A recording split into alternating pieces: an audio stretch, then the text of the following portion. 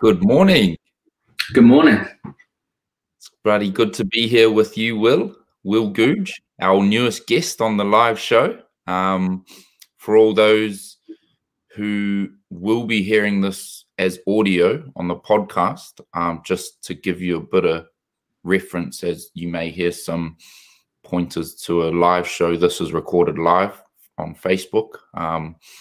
Welcome to everyone who's tuning in live. Very excited to have you on this for a chat here, Will.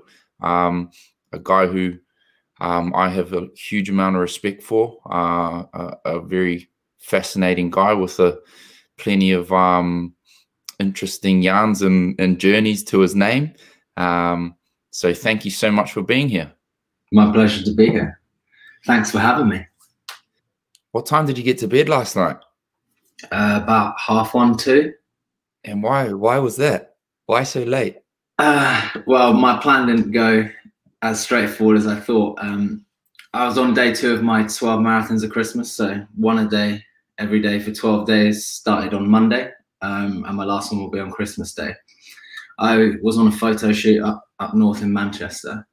Everything was going great, and then unfortunately some things happened that made the shoot go over by 2.5 hours, and I wasn't fast enough to do a marathon in about 2 hours 35. So I had to take the train home and then get after it when I got home. So I started at just before 9:30. So I wrapped it up at 1 o'clock or something. Wow. So there's a bit of an insight into when you're a dude who's taken on an unbelievable challenge, 12 marathons of Christmas, but you're still getting on with everyday life, and you got bits and pieces to get done. You got a shoot in Manchester, you got a train to catch, but you got a marathon a day to do for 12 days. It's pretty insane. Don't pay themselves, do they, G? Exactly. But no, I mean, Will, I want to get into some of the cool challenges that you've done. I guess for everyone here who doesn't know who Will Goodge is, Will Goodge is a guy who has come on board as a Pure Sport ambassador. He's been on board with us for a good 2 years now. He was one of our very first Pure Sport ambassadors. And the way that took place was Will was undertaking a mammoth challenge, a ultra marathon from John O'Groats to Land's End. And Will has gone on to take on board some unbelievable running challenges. But as I alluded to earlier, there's many sort of facets to who Will Goodge is. But Will, to kick off, I would love to kind of get an insight into where the story began for Will Goodge, like as a young Will Goodge, you know, who you were, what life was like growing up, and a bit of an insight into the story.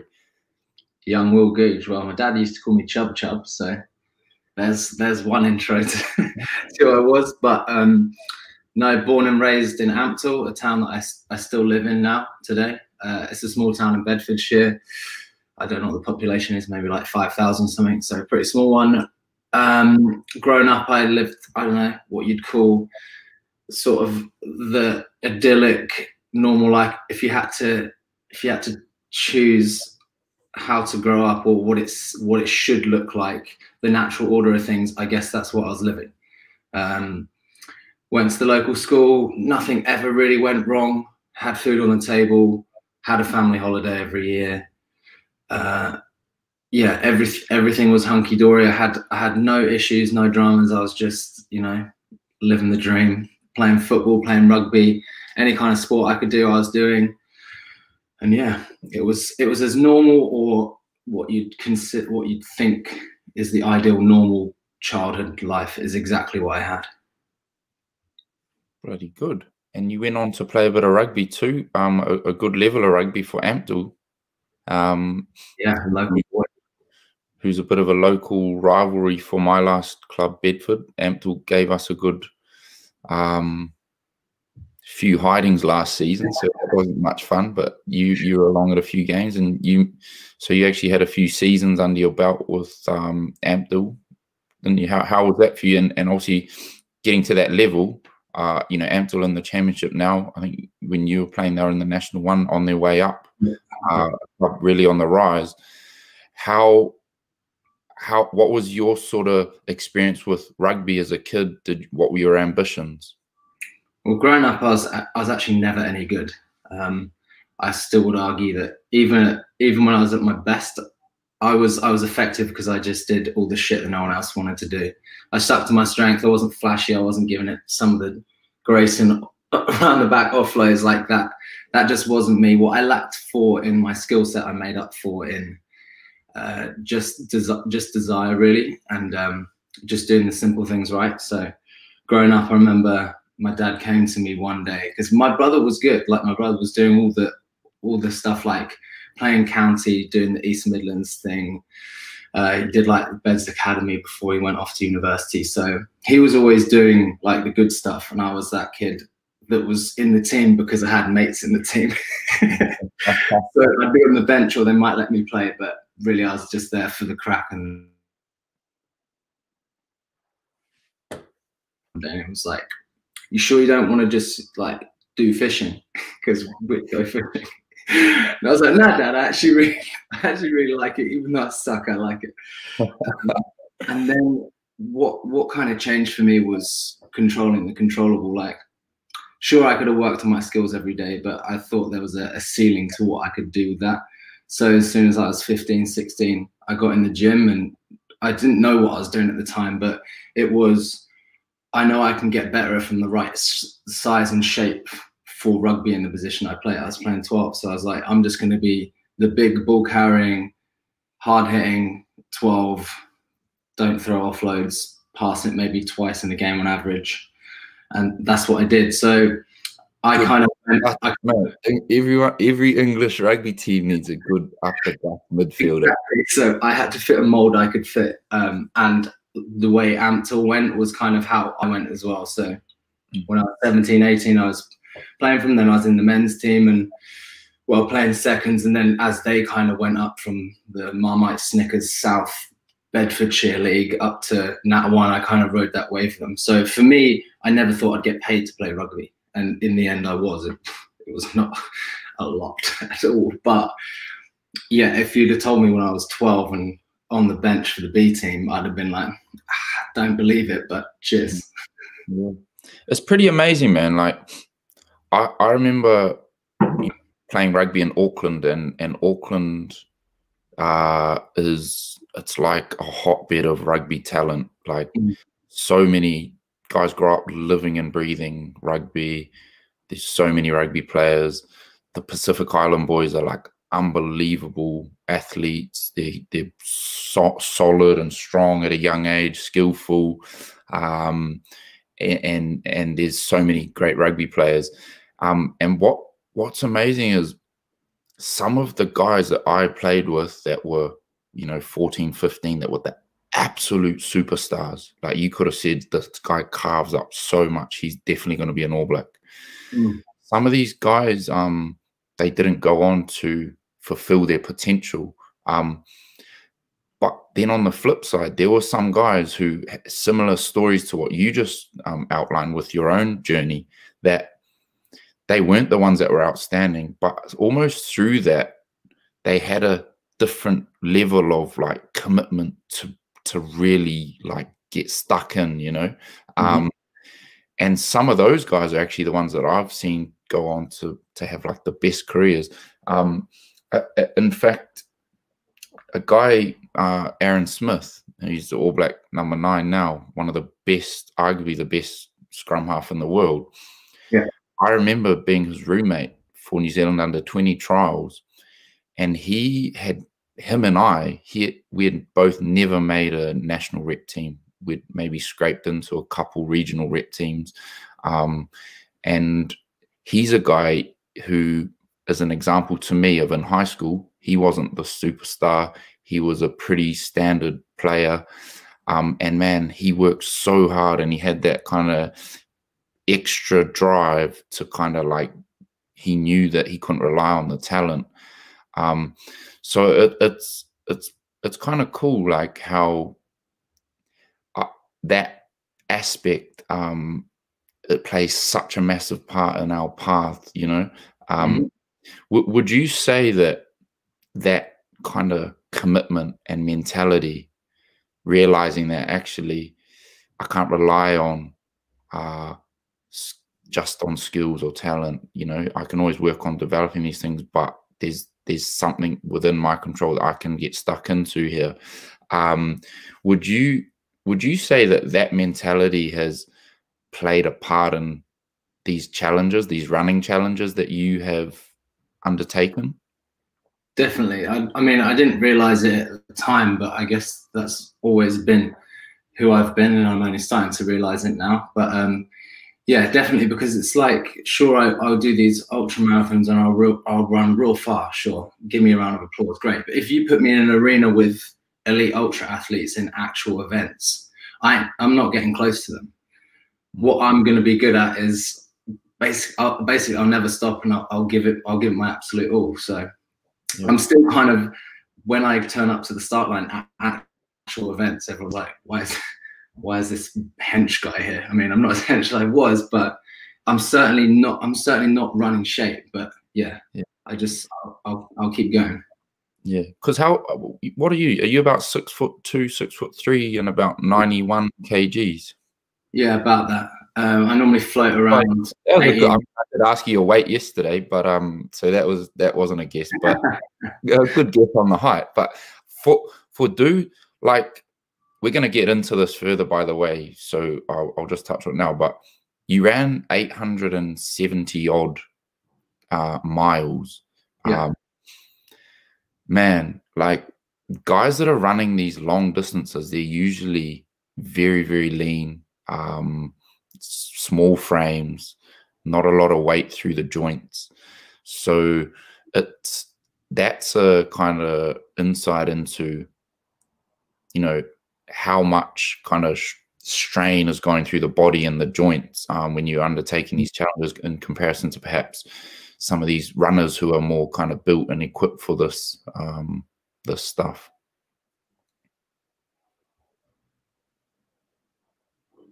Yeah, sorry, I don't know what happened. I just lost you. All good. No worries. I think we just lost a bit of the connection there, but that's fine.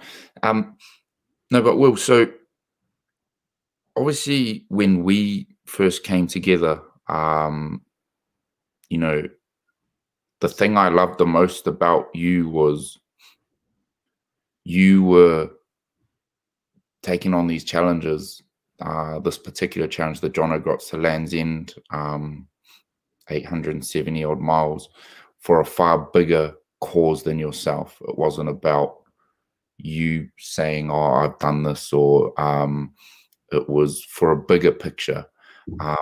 And it was something that was meaningful to me through my own journey and experiences, and something that I really resonated with.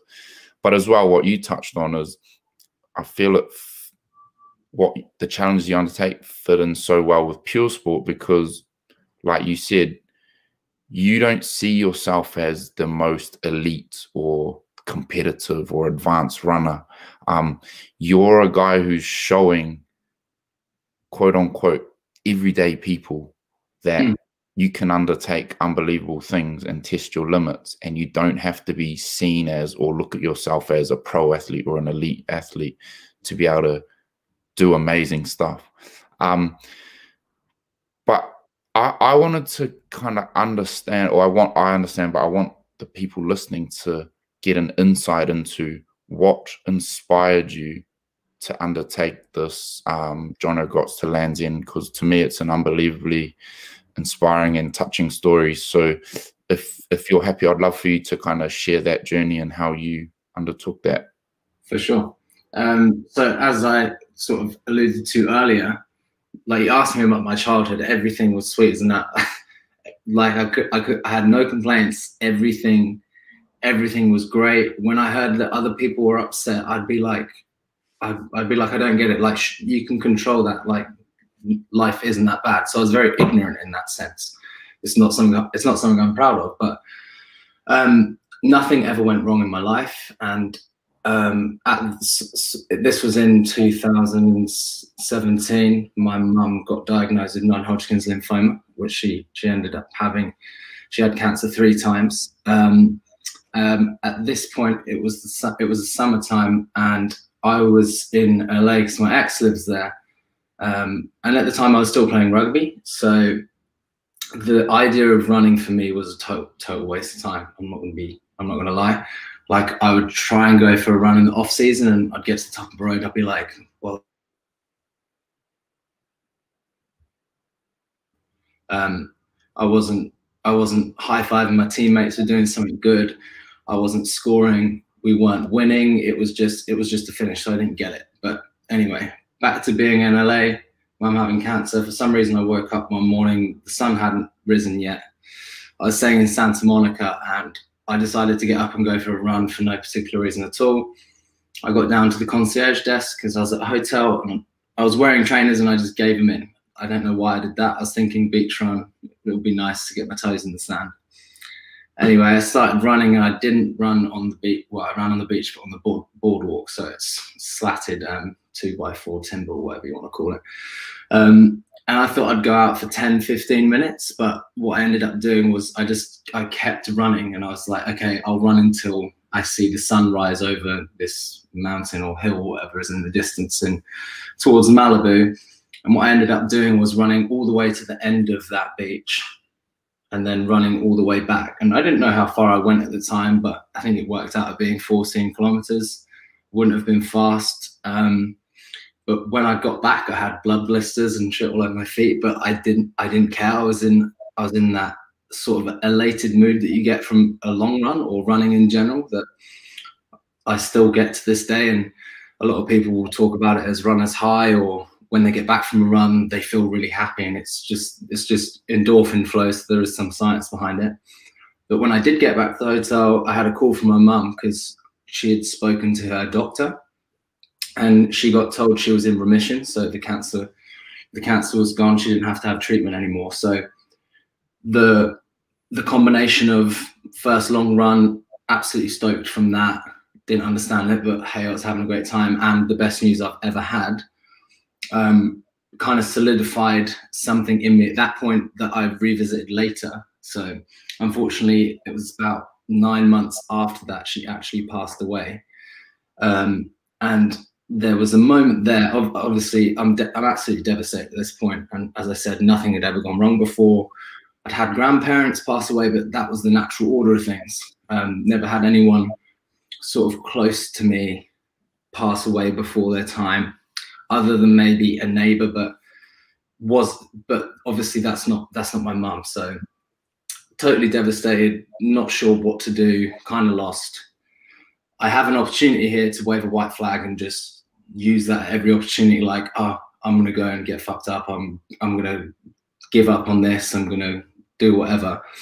But what I did instead, out of respect for her, was I tried to use that negative energy I had, and it literally became my therapy from that point out. Like I'd have conversations with people, sure, like I wasn't a total closed book, but no one was reading the whole thing. So I dealt with my demons and emotions out on the pavement, and sometimes I'd run and I'd be crying when I was running, sometimes I'd be happy. But whatever sort of mood I was in, I would get back and feel a little bit better. So I could get that piece of sort of the happiest I've ever been from that LA run back every time I ran. It didn't fix things, but that's what I did. And so following that, the first Christmas after she passed away, mums are all about Christmas. Well, my mum was, at least. Cooks the turkey, does the dinner, wraps the presents, puts the tree up, decorates the tree, invites everyone round. She does everything. So I'm not looking forward to it, obviously. So that I had been running. I don't think I'd ever ran that far at that point. I might have done like a 16K or something, but I decided to half take my mind off things and half do something good and elevate her as a reason for doing something good. So I ran my first marathon on that Christmas day following, raise money for Macmillan Cancer Support, who I'm raising money for now, and the Primrose unit at Bedford Hospital that did most of her care. Ended up, I think we raised about 14,000 in the end, which was totally insane to me. And I was getting a lot of good feedback from it. And as soon as I finished that, I was like, what else can I do? What is more than what I've done? And I'd heard of ultra marathons, so I was like, sure, I can do some of those. First of all, I thought, why don't I run from the top of England to the bottom? It's like exactly down the middle. And then someone was like, why don't you just do John O'Groats to Land's End? I was like, well, wait, don't people cycle that? Thinking that it was just a cycle route. And they were like, yeah, but like anyone can do it. So that's where that idea came from. And yeah, I ended up running it. Wow, man, it's pretty amazing to run your first ever marathon and to raise £14,000 for Macmillan Cancer. I mean, it's a pretty unbelievable thing, and such a amazing sort of it's such an amazing thing to do in memory of your mum. You know, I think it's obviously, I know I lost my father, who was, you know, the closest guy to me, and from getting to know you, Will, seems that your relationship with your mum was very, very close, and it's meaningful to carry them with us, isn't it? For sure. And you know, the way I love to do that is when my dad first passed away, I found it very, very difficult to talk about it, or even talk about him, who was my favorite person. And almost, I think it was a bit because I feel perhaps as men, we maybe are taught or learn, not taught, but we kind of pick up. We don't show our emotion that much, or if something's really difficult or heartbreaking, we don't express it or show it. Well, yeah, we man up. And I think my biggest challenge was I always, people would be like, oh, and it's kind of tough because it's awkward for people. They don't really know how to address it either. And especially if you're closed off, it kind of is a bit awkward. But when people be like, oh, you're all good, like they knew it was the most devastating thing. And I'm sure the same for you. And people are like, are you okay? And I'd be like, yeah, I'm all good. So I think to me, it sounds like you found something within you that is a place of connection with your mum, you know, when you're out running. For sure. Am I right in saying like you there's a sense of like there's that connection still there, and it's keeping that kind of bond? Yeah, definitely. And like with you, after she passed, people thought I was dealing with it too well. Like at the funeral, I was in good form. I delivered a speech there and rang it off all the way to the end, and then only just started crying at that point.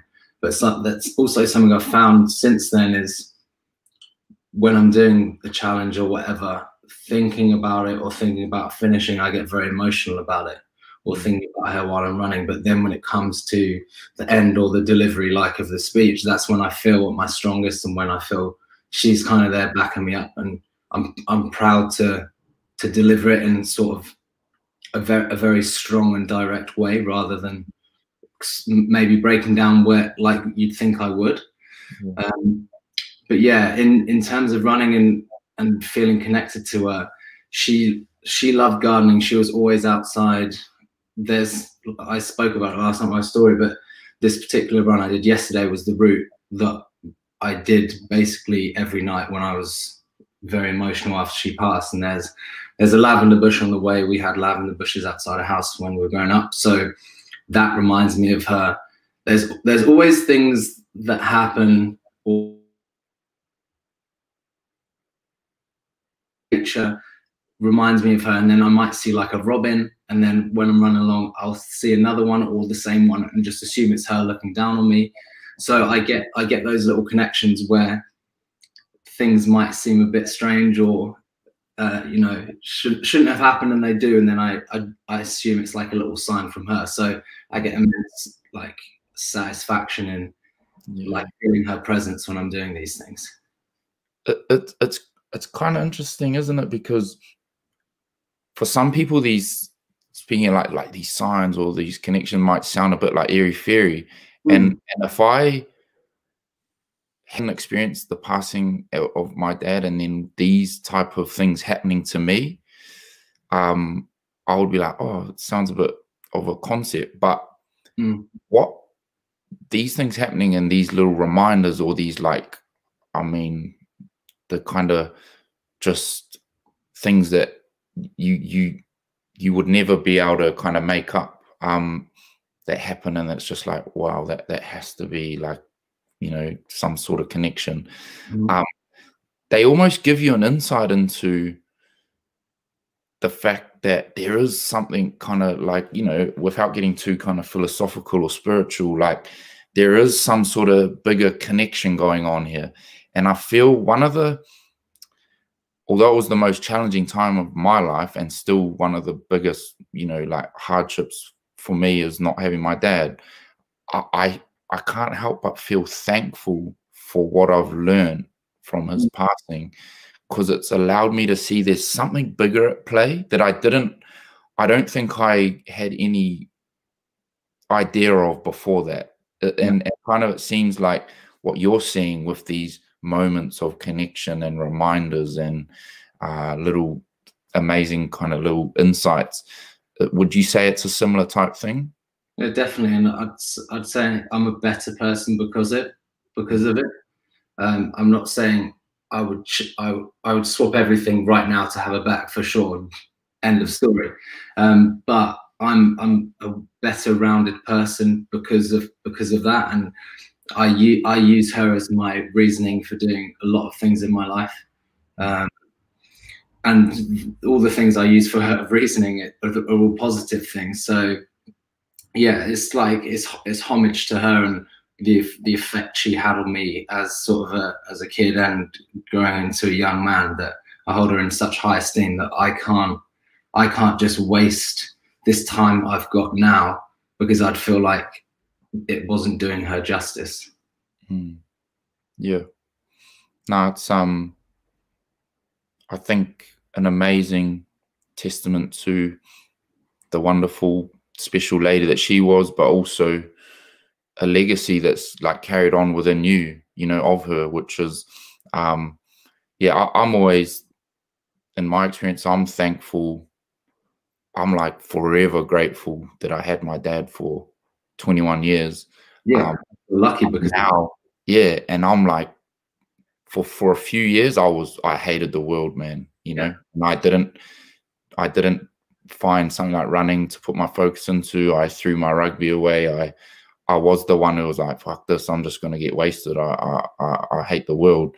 But when I had an insight into what you're talking about, that sense of connection with my dad, that even though he was passed, my life became more of like, I'm going to honor, you know, that what he did for me and you know, his kind of memory. So it's cool. It's like you take it's a sign of life that you can take the most difficult, horrible experience and turn it into something of strength and insight and hope. And I think that's the most inspiring thing from me as your friend, but also, you know, seeing your journey, that you're doing that with a bigger picture, you know, with your runs and how you're able to carry that story through your running, through your challenges, to give hope and inspiration to other people, but also to raise money for these unbelievable charities that are going to help people too, which was, Mandy will be bloody smiling down, mate, that's for sure. And me for sure. She probably wouldn't like what I was doing, and she'd be. My so her mum, I call her Ma. She's still around, and they're very similar in that fact. Whereas they're the nicest, they're the nicest people on earth, but they're always were always like, oh, you don't have to do that, or don't do too much, because they're protective. But at the end of the day, they respect, or would respect, what I'm doing, and would be the first at the finish line, give me a hug as I finished it. Probably me incredible laughter. Yeah, but like, what the heck are you bloody doing, Will? But proud of you, proud of you, mate. So tell us a bit about some of the mental challenges, not just mental but physical as well, of this John O'Groats to Land's End. Break me down like the actual kilometers, the time in which you did it, and get like a bit of insight into the training you did, how much training was going into it. And yeah, man, I'd just love to hear how was the experience of it. Well, I'll start with the training and say I didn't do enough, and I definitely wasn't ready. Marathon was 8 months before I started it, or 8.5. So if you're going from running 26.2 miles to attempting to do 875, there is no training plan, I don't think, on earth that is going to make it easy. I don't think there's any training plan, whatever level of runner you are, to make that sort of a walk in many parks. And with a lot of things in my life, like all through school, I kind of winged it. I was the guy that didn't really revise or anything. I'd get to exam day and I'd do okay, or I'd do enough. So that was kind of similar with the training plan. Of course, I was running more than I would have done. I did another 2 marathons in that time, and 2 ultra marathons. So my first one was London to Brighton, which is a really, really cool one. So you hear a lot of people biking it. The run is a different route because most of it's trail, which I didn't know, because wing it, I didn't read the pre-race thing. I was just like, oh, I'm going to turn up and have a bloody good time out in the sun. But I don't remember what time of year it was. It was freezing. So that was a 63 miler, and I think that took me about 16 hours to do. If I was to do it now, it'd obviously be a lot less, but I learned a lot that day about pushing past boundaries that I perceived as when I was finished. So I got an inkling into that world, and still enjoyed it. And I was listening to a lot of podcasts at the time, and a book by David Goggins, who's a total savage, but I love the guy. So I was kind of just trying to be like Goggins towards the end. I don't know if the people watching or listening at any point, they'll probably know who the guy is, but yeah, he's a freak. I'll definitely Google him after this anyway, at least. Yeah, you should. And he's got a real good book, and get it in the audiobook version, because he talks it through, and they go through all the chapters as sort of a podcast thing with him and the narrator.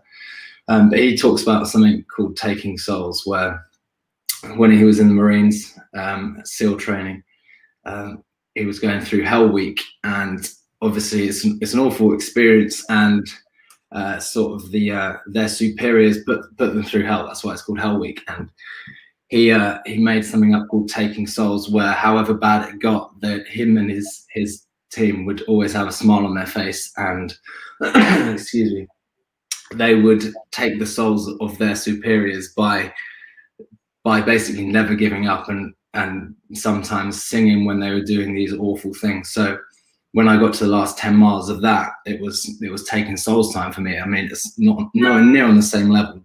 Don't get it. I'd gone through the day as my usual kind of buoyant self, laughing and joking at all the aid stations, and then it got to the last 10 mile or the last 10K, and I was like, nah, it's time to, like, there was a guy that I was leapfrogging. We were going back and forth, and it got to a point I was like, nah, I'm smoking this guy. He's never going to see me again. I'm going to take his soul. And then from that point on, I decided that every person I see, however far away they were, I was going to get past them. So the last 10K was savage mode, and that was a big learning curve for me, because I would need that in abundance when I was doing John O'Groats to Land's End. Yeah, I did one other ultra it's called The Wall. So it's the length of Hadrian's Wall. It goes from Carlisle to Newcastle. And like I said, 2 other marathons, and then I was beginning. But I'd never done a marathon and ran the next day. I'd never did that. I was in bits. And obviously when I did the ultras, I didn't run for maybe a week. So all of a sudden I'm in a scenario where day one, I ran 63 miles and it was go to sleep, get up, and you kind of got to do the same thing or get close to it, because the only way I was getting out of it was finishing. So yeah, the first day went well because I'd run that distance before, and obviously I was buzzing. I was in a place I'd never been before. I was doing something huge, and I was doing it for my mum. And I told everyone I was doing it, and I had friends come in, like he's my brother now, Josh Warner, who him and my brother had a business together. They were always friends. He gave up work for basically a month to come and help me 2 weeks before I started, because he was calling me because he's in the events world. And he listed off these questions. Have you done this? And it's like, nah. You done this? I was like, oh yeah. No. Have you done this? It got to like the third question. We were at breakfast in Woburn, not too far from here. And he just like shook his head and next to me goes, I'm going to help you with this. Because the whole thing, like that concept of winging it continued the whole time. So he was on board, and a great friend of mine. Things in terms of like, where are you going to sleep? What's your stop point? Yeah, basically. In terms of your fuel, your food, yeah, your transport.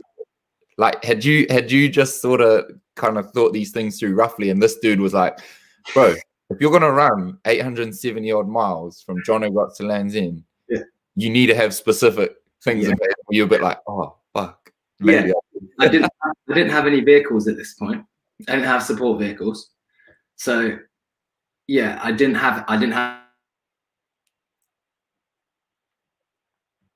if worse comes to worse, it was an Amex. I was like, I'm pretty sure this thing doesn't have a limit, so I'll deal with that some other time. So yeah, I didn't have anything in place. And another guy, Robbie Ballinger, I call him Belenga because it sounds way cooler.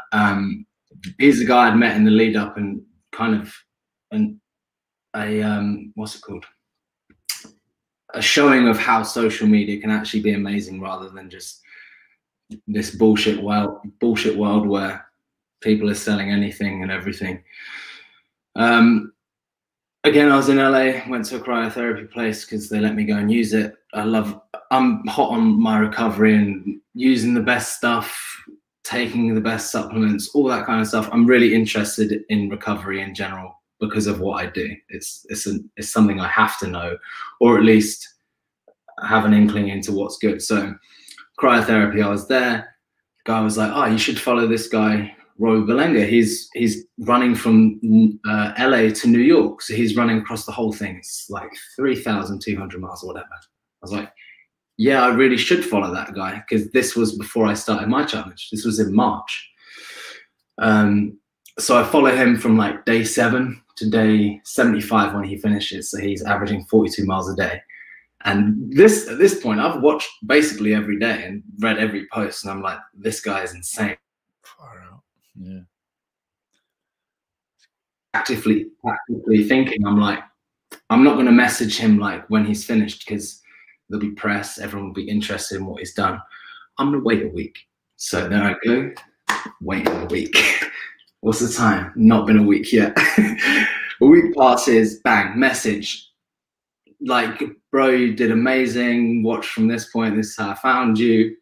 By the way, this is what I'm doing. Would love to pick your brains. I told him my backstory. Would love to pick your brains. Just get some advice, because basically I have no fucking clue what I'm doing. And so he agrees. We had a call, and I was like buzzing after the call. And at the time I was still going to LA quite a lot, and he lives in Denver. So I was there for 4th of July. Before I went, I messaged him. I was like, hey, Robbie, I don't suppose you'd be keen to get like a training run in if I fly into Denver?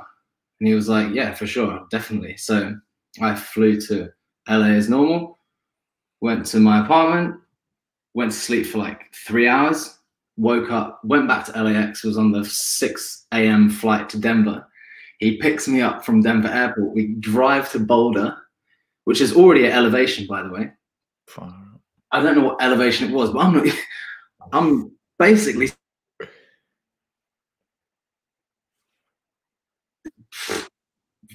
sea level, and we're at like, I don't know what it is, 2,000 meters, whatever, but the air is thin.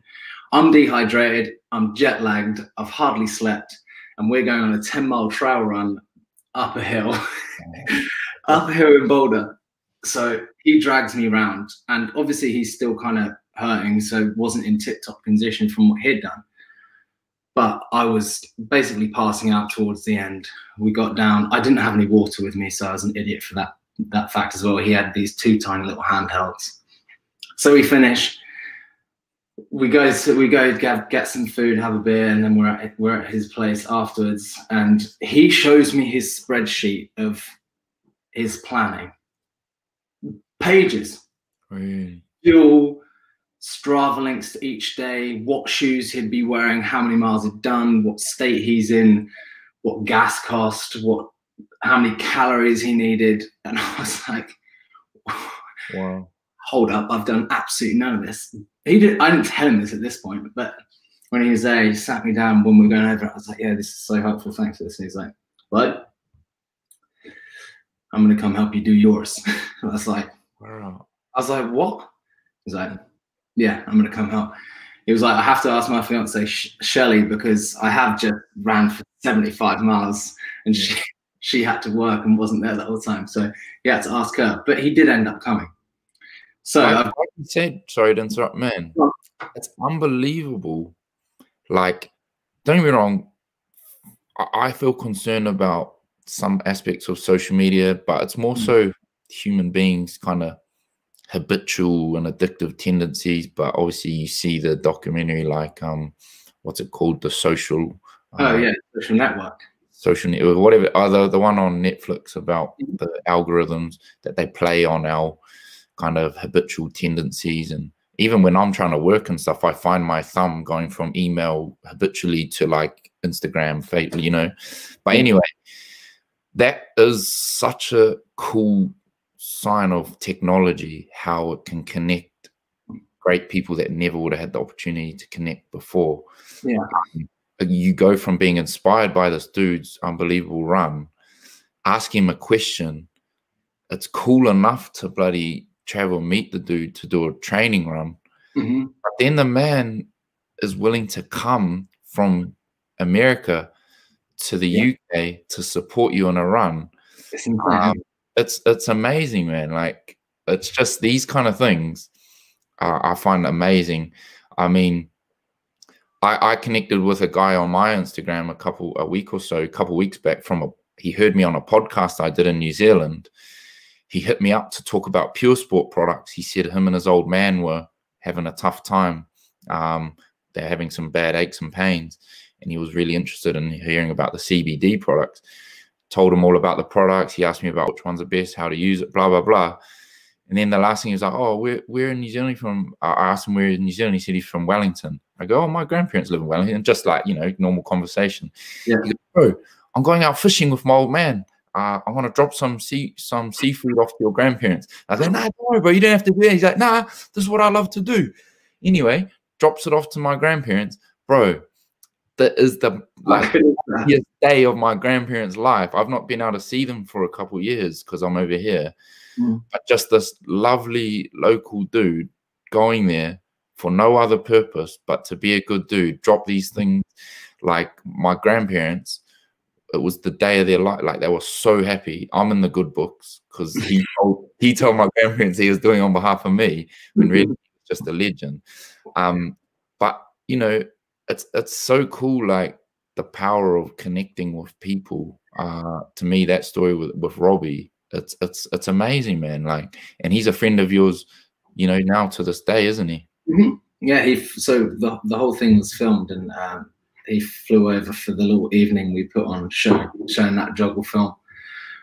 We have plans to do challenges together. He's hoping to come over if COVID COVID finishes and he's got a 3 peaks challenge to do. So I've signed up straight away. It's like I am forever indebted to that guy, more than just for him giving me his time for that. He just gave me his whole self and is a guy that I'll constantly look up to and seek advice from. So yeah, I owe that guy a lot. And yeah, the power of social media sometimes for connecting in the ways we've just said is insane and wouldn't be able to happen if it wasn't there. So yeah, sometimes it's an incredibly valuable tool. And like you said, sometimes you end up and it's been 45 minutes and you're scrolling through some discovery feed and you're like, my brain is actually melting seeing this stuff because it's such a waste of time and I'm not present with my friends. I'm at a dinner, the phone's there. That's why I love that whole thing of like the phones in the middle thing where you go out for dinner. And I think everyone should adopt that way more. And watching the social network and things like that, it gives you a kick up the arse to be present. And especially like with your grandparents, you really have to think about it that we all have a certain amount of time on this planet, and there are special people that we love, and some of the time we are wasting our time when we're with them, and especially wasting their time because sometimes you need to put it down and have those conversations and actually, because they have, like your grandparents and stuff have a wealth of knowledge, and or this is anyone, friends, whatever, no one's life is certain, it's not going to go on forever. So you can learn a lot from them. The things you're going to miss when they're gone is a lot of the questions you didn't ask, or those that you can learn a lot from people. So yeah, that's something I've definitely learned. No, it's definitely very, very it's something really worthwhile to like reflect on for ourselves, and I think one thing I've learned is like there was times in my life and obviously I'm by far still a work in progress, but like I've come a long way, but you know where things like alcohol and these things are a real issue for me, and with my lack of understanding I would blame the actual like drink or you know like the casino or you know whatever, and actually it's about questioning yourself and what is going on within you that's creating these things to be like an attachment or an addiction. Because if you look around the world, like there are people that can have 1 beer or 2 beers and have a nice time and socialize, or even go out and have a big night out, but that's, you know, every now and then, and or they can go and gamble and do it for fun and, you know, once a year or something like that, or many people utilize social media for good and it's not addictive. So I think we can often easily blame the thing and say, oh, I need to just cut this out altogether. And that may be part of the journey to say cut things out for a while. But I think when we blame the tool or the object or the thing, it's not addressing the issue, the underlying. It's like, what is it within me? What feelings am I trying to escape? Or what am I trying to dull down? Or what am I not facing within me that I'm utilizing, probably subconsciously, you know, these things to kind of as a coping mechanism or a tool to kind of not address what I need to. So that's a big thing for me. And like you said, man, it's yeah, like we can do so much better with being present. And I, for one, man, one of the things with my business is I find it very, very challenging. It's a new experience. I mean, obviously the business has been going for over 2 years now, but you know, these 2 years has been an experience where I need to learn how to switch off from something. So it's not blaming the business though. It's like, what is it within me that keeps my mind attached here? Yeah, so it's cool to kind of hear your experiences and hear you reflect on that, and it's something insightful for people, I think, that they can take away from this and start to question as well. But bro, just a quick one. I obviously the challenge that Jono got to lands in that you did was unbelievable. I'm grateful that you did it because our good buddy Dean Adamson, who's one of your. Dean, boy, he's back today, by the way. Oh, mate, we're gonna have to. I think we're seeing him on Saturday. We'll get to that about what's happening on Saturday. But I'm thankful you did it. It inspired me. It made me see things. But like, one of the coolest bits was our buddy Dean, who was my teammate at the time, guy I loved, get along with really well. He came to me. He's like, bro, my good buddy Will, he's running this marathon, ultra marathon. He's like 4 days in. His body is battered. Dean had been on the Pure Sport CBD for some of his injuries. He was like, bro, I'm driving down to help run with him and support him. Can I grab some CBD to take him? Because I think he's going to need it, bro. Tell me a bit about that experience. And it's a moment I'm always thankful for. So shout out to Dean for that. Yeah, big up Dean, the connector. It was a strange experience for me. And as I alluded to earlier, I'd always been interested in recovery. So like, I was doing the cryotherapy. I'd had CBD before, but it was like at a gym where you put it in the shake, and I was like, well, I don't know. And I didn't know if the CBD was good, whatever. Listened to a lot of podcasts, was always super interested in it. I'd never actually bought it myself, other than the $4 extra or something it cost at Equinox Gym. So when Jumping Goats Land's End started, I would say I was very naive, by the way. But as a kid growing up, like, we would get from mum, if we were in pain or if we were sick or whatever, you might get some paracetamol and ibuprofen, but unless you really, really need something, that's as far as it's going. She was a nurse, she was smart. I was young, dumb, and pointing the finger against the man, like, why? Like, if I'm in pain, just give me something that's actually gonna fix it. Anyway, pretty poor story this is, but obviously my mum had drugs for when she was going through cancer, and we had some codeine. It had a name on, Miss Amanda GOODGE. It's in the medical box. I'm going to run 875 miles. I'm gonna be in some pain. See the codeine, I'm like, come in with me, medical bag, done. This is where the naivety starts. Read.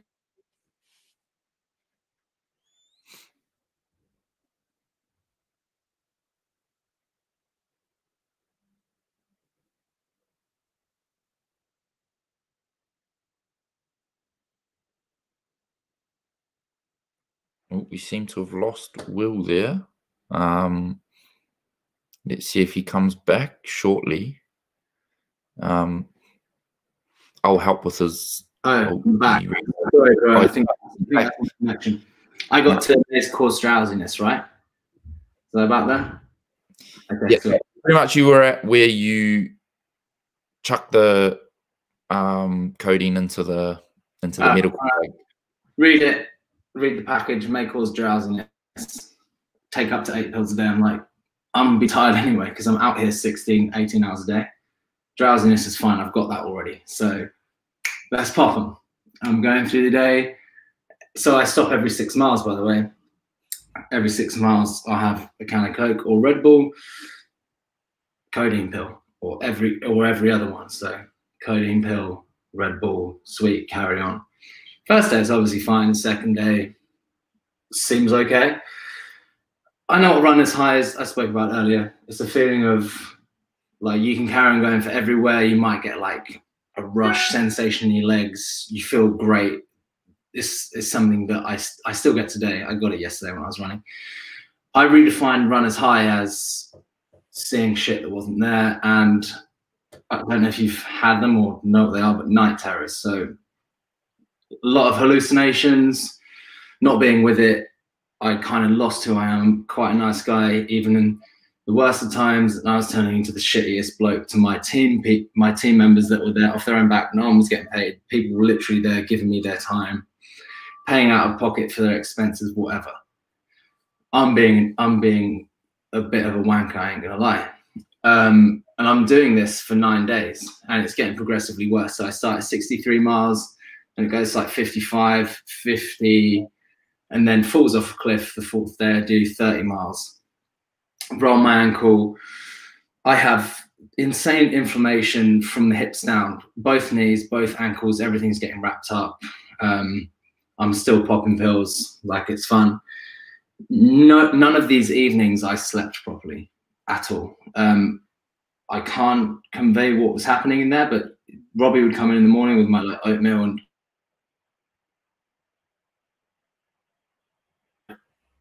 for the next hour, I would either think I did a good job in the middle of the night, like a good job throughout the night when I wasn't sleeping and tossing and turning, or a bad one, which makes absolutely no sense because I wasn't moving other than rolling around in pain. Doing this for 9 days, someone's job, well, someone gets told like they're concerned about me because obviously I'm doing stories and people are seeing how I'm acting and whatnot. And people are concerned, the team are getting messages like something's really not right with Will right now. Like, is there, what's he doing? What's he taking? And obviously they know because I'm asking for the codeine, like before bed, codeine, when I wake up, codeine. So they're saying, they're like, that is the dumbest idea ever. And a lot of people listening to this will be thinking you're an idiot, and you're completely right. I was an idiot. So it's my brother gets the job because he can take on a fuck you from me because he's my big brother. So he's like, it's day 9, halfway through the day. I've just woke up from a nap. The ones closest to us can take the oi, fuck off, and you can get it back from them, and it's exactly. Yeah, exactly. So he was going to take it. I woke up from a nap. I've been dribbling. I was still spaced out, cloudy. Brother comes along. Well, you can't take codeine anymore. Literally, this is what I said. All right, mum, because that's what I normally say when my mum was alive, when I wasn't allowed proper drugs or whatever. All right, mum, like, relax, like, it's fine. No, he's like, nah, seriously, you're not taking it anymore. Have an ibuprofen or have a Lucozade and keep going. And at this point, the team had been talking for a few days about reevaluating my time schedule and when I was going to finish. Because initially I said 2 weeks, which would have been mental. Going like that was a high bar to raise. Not really training or being ready for it. How many miles a day or kilometers a day would 2 weeks have been targeted for that? For the I think it was 6. I think it was 60. That's crazy. 60 miles a day for 2 weeks for a dude who had never run back to back. Like you'd run ultra marathons, but never back to back. So nothing like a bit of good heart. Yeah, I'll do that. I'll wing it, just like those tests in school. Yeah. After that conversation with Robbie, I have the CBD at this point, by the way. As you said, Dean brought it out to me on day 4, but I hadn't taken it because I almost didn't want to ruin my flow of what I was doing. Day 4 was my worst day, by the way. So taking something out. You don't know, do you? When you're in the moment, it's like you stick with what you know until otherwise happens.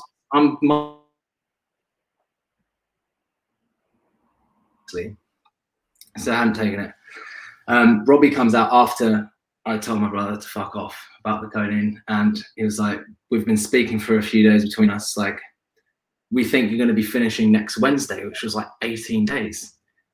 And I was like, first off, the initial thought I had was, you motherfucker, you speaking behind my back about how long am I going to take? And you haven't, and it's taken you three days to man up and fucking tell me this. Like, I was pissed. And then I instantly and very quickly became disappointed in myself that this was actually a reality of what it could be. Like, they're saying 18 days. Robbie's like, your inflammation's mad. You've started off well. You're going downhill. Like, you're around 40 miles. Some, like, you did that 30. Your inflammation is crazy. He's like, this is our plan now. He was like, you can either go today and get to 50 miles, and then we give you an entire day off, and you do, I think it was like 45 miles a day to finish on that Wednesday. I'm pissed off still at this point, thinking like, stop fucking talking to me about what the maths is, because I don't care. And then I'm in a mood where I'm like, I'm gonna prove him wrong. And what I didn't know at this point was, my brother said when Robbie got back in the car, because they were crewing one of them together, he said to Robbie, he's like, he's gonna finish before Wednesday. He was like, I think he'll finish on. I think he's going to finish on Monday. From that point on, I'd obviously stopped taking codeine. This is halfway through day 9. I think I got to 55 miles that day, which was obviously more than I'd done most of the days before. And then that night, I was like, oh, I can't take codeine, can I? So I was like, I got that CBD from Dean's Kiwi mate, Grayson. I was like, that's natural. No one can tell me I can't take that. So I go bash under the tongue, go to sleep. Next day, one of my brother's friends, Alistair Cook, highest test scorer in cricket, big deal. He surprises me by waking me up. He's coming to run with me that day. I didn't know it was happening. He wakes me up, opens the door. I'm like, oh, I'm like, what the fuck are you doing here? And then I think it was Josh or Robbie come in there like, bro, you're right. You look really tired. You okay? And then instantly I was like, it's like, you just woke me up from deep sleep. I haven't had that for the previous 9 nights. Like I didn't have that.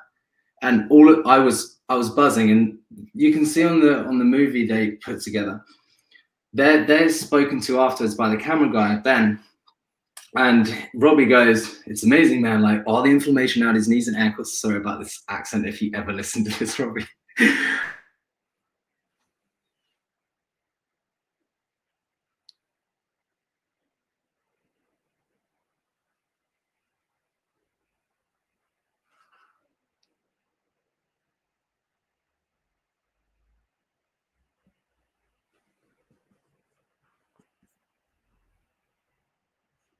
Oh, we have lost Will again.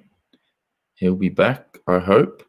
But yeah, pretty unbelievable how, firstly, like it's amazing to kind of see the insight into Will's experience with codeine, how I feel it can actually, although things like that may be helpful in short term, if over prolonged use, may actually get in the way of the body's natural ability to recover and function.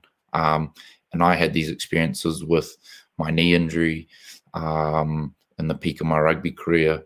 I was in a lot of pain and trying to train and play to the same capacity, and I was very, very reliant on heavy painkillers like codeine. So it's Will's back. So no, it's fascinating to see, and I'm sure there's many others that have had a similar experience with these opioid and, bloody, I won't sugarcoat it, very toxic painkillers. Although they can have short-term effects that may be helpful, they're not designed to be in our bodies over a long time. They kind of block us from our natural capacity to adapt to the situation. And it's quite amazing, Will, that was your, I mean, I'm not surprised, but it's a really great insight into how these things may seem like a good idea. Yeah. Like, it's like, oh, these block the pain. These will help me get through this run. And they may have had that effect for a short term, but actually it became a negative effect. You weren't sleeping right. Your moods were altered. Your clarity of mind was altered. Your body's ability to adapt was altered. So what I love the most about that story is that it's something that's relatable to so many people. Like, we're taught, or we live in a culture that wants the quick fix. It's like painkiller, master pain. I had a rogue player, you had it on your ultra marathon, but I know in my experience, it's not sustainable, it's not good, and it doesn't have the desired effects, and it actually has adverse effects long term. And it's pretty amazing that you saw that firsthand in a pretty swift turnaround with your a very quick period of time. And what I missed was the juicy part after that. Was from that point on, I ran 60 miles plus every day until the end on day 16, which I did 45 because that's all that was left. And I had my biggest day, I think it was 2 days after that, where I did 72.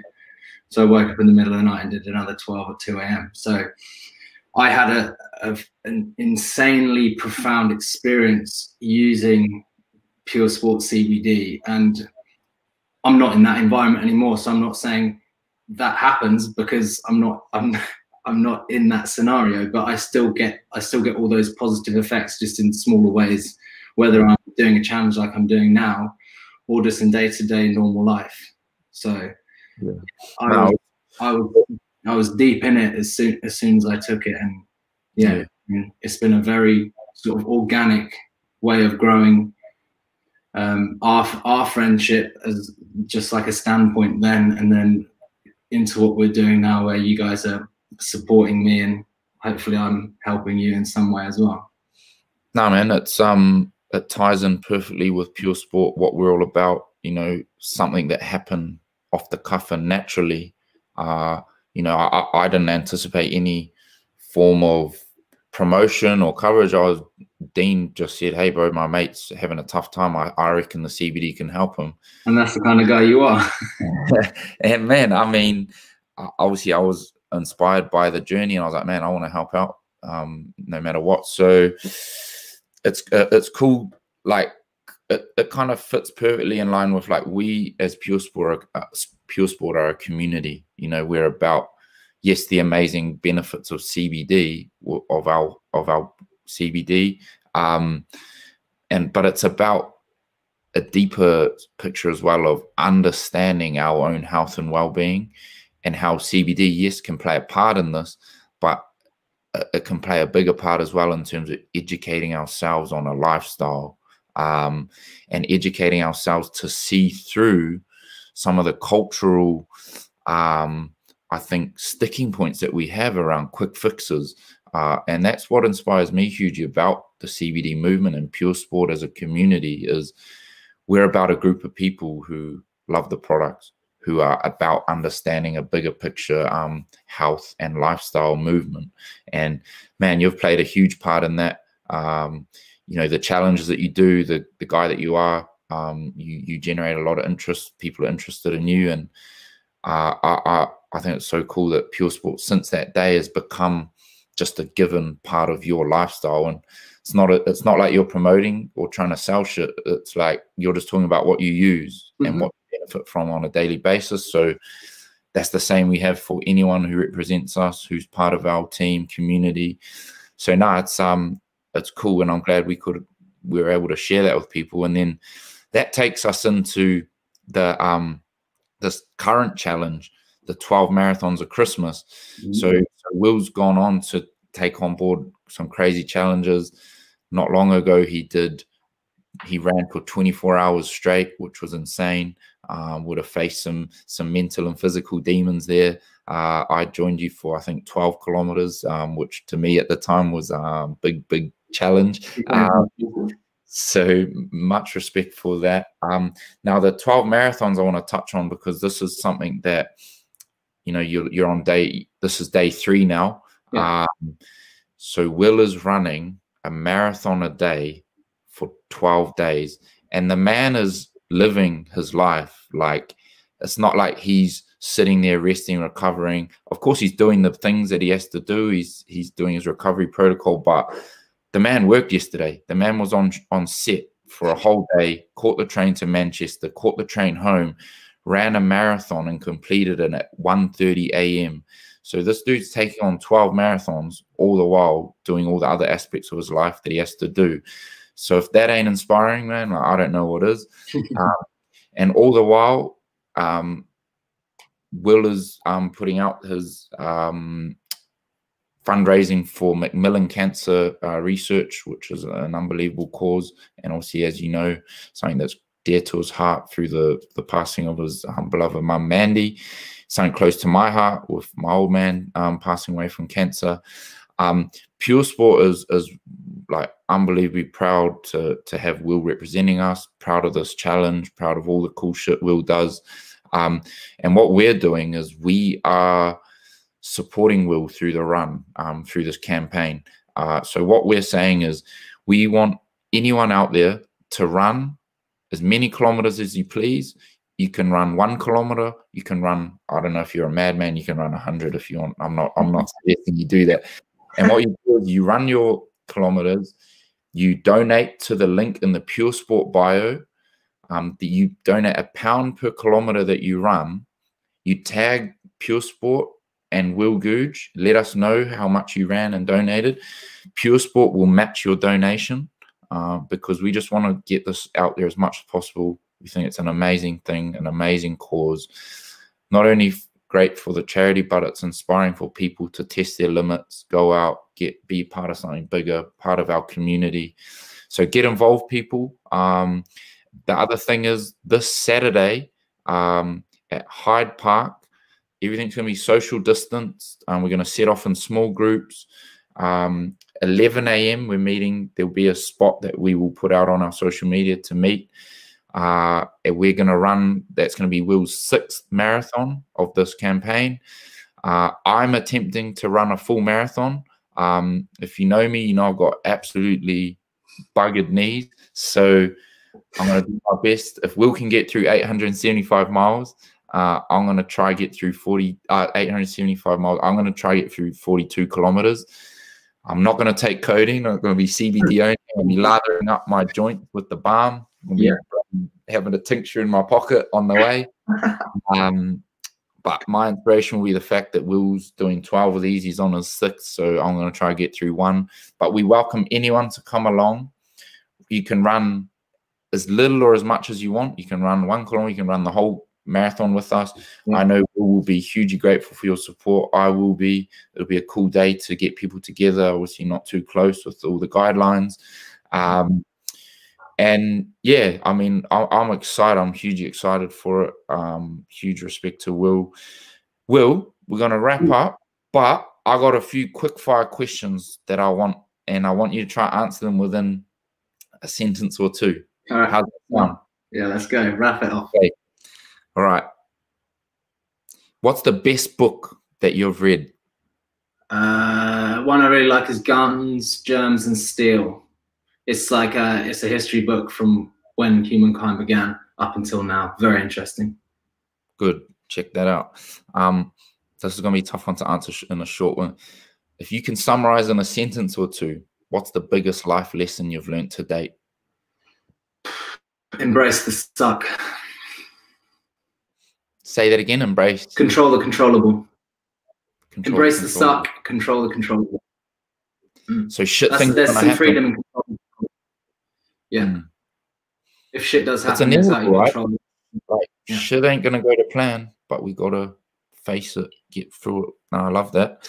Another thing, okay, maybe a tough one to summarize, but I'd say you're an inspiration for quite a lot of young dudes that look up to you. What is the biggest lesson you've learned from relationships with girls? Relationships with girls. I think if they're not going to accept you for who you are, then stop wasting your time. You shouldn't have to change for anybody. You should always be your true self. And if that isn't it, then don't try and change who you are to please someone else. Bloody good advice, and it goes vice versa, doesn't it? Yeah, exactly. Same way. You shouldn't. If you're with someone, you shouldn't want to change them. You should love them for who they are, their flaws and all. So yeah. Bloody good. Where would you like to be, and what would you like to be doing in 10 years' time? 10 years' time. I don't know. I would have wanted to. So I'm all about building my life resume. So when it's all said and done, I want to have a list of things I've done that aren't particularly normal and I've learned lessons from. So 10 years from now, I'm going to be 26. I'm still going to be wanting to do some mad running challenges. Where that is, I don't know. I have goals to run across America like Rugby did. I feel that's a rite of passage for me. Yeah, still running, still doing challenges. So not changing too much, but yeah, more secure, I'd say. I don't know if I misheard you, but I think you said in 10 years you're going to be 26. That would make you just to let the people know out there, Will